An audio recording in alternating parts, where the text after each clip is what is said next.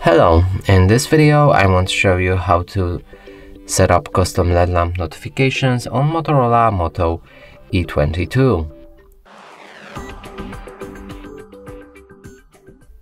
And to do this we'll need to open our Google Play Store. Here try to find an app called the Notify Buddy.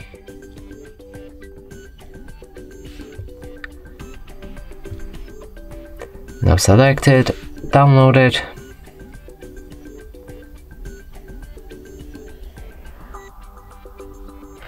When it's ready, click on Open. Move to the next step and grant 3 permissions for the app.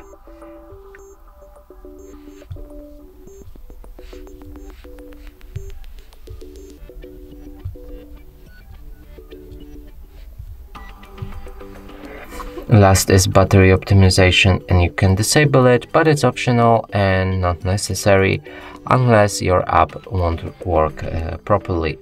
So now let's move on, click on OK, and from here we can also start using our app. So you can see the user tab, you can see the user tab right here, so choose which apps will get the custom LED lamp notifications, and in this case I want a TikTok.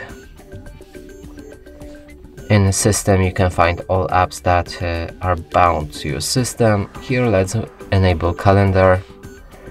In active you can find all apps that you've activated, and in the settings you'll be able to change anything about your LED lamp, like its size, shape, placement on the screen, and let's close this.